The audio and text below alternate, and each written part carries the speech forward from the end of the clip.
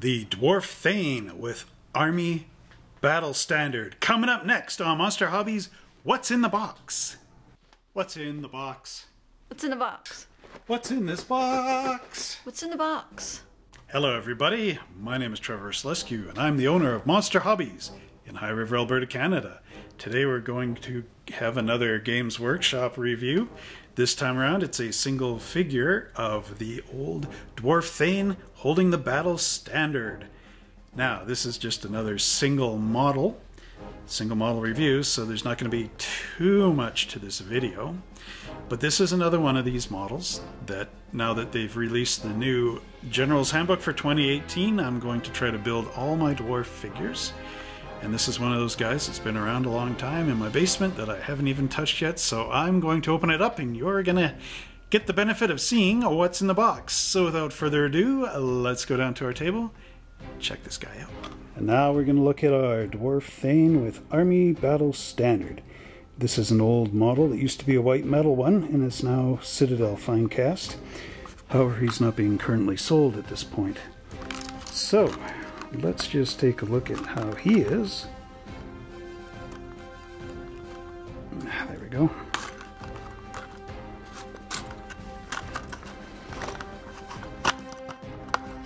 Cutting and grunting off screen. And the captions read. Okay, so this is a two-piece model, and as I just showed you, it comes with a nice little square base with an angled slot, and of course he would just pop in right there like that, and he's got that come get some type of look. Come at me, bro. Okay, let's just take this off for a minute.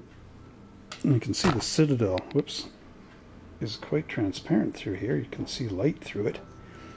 So just be careful. So you'll have to carefully cut this stringer off here. But you can see the nice detail he's got. And I forgot to mention this, but if you need to glue him down, use crazy glue. Got a neat little helmet on the top of his head. This nice fur coat. And of course the chainmail on his arm. And now there's some really great detail on that banner, because this is the banner of the dwarf holds. So I'm going to paint my guy in the colors of Crack 8 Peaks to match the rest of my army over there, and it should be quite a cool model. So that's our little quick review of the single model, and there's not much to him that I can show you. Anyway, hope you enjoy it. Well, I hope you enjoyed that episode of Monster Hobbies What's in the Box, where we got to look at our Dwarf Battle Standard Bearer. And if you like these videos, please make a contribution to our channel by going to our YouTube homepage. Look for the PayPal icon, click there, and it'll help you do the rest. And if you want to see what we have, since I am a Games Workshop retailer, come check out our great selection of Games Workshop items by clicking this link down below in the description. It's blue, so if it's blue, you know, you click on it and it'll take you right to our website. And then you can see what I have for Age of Sigmar.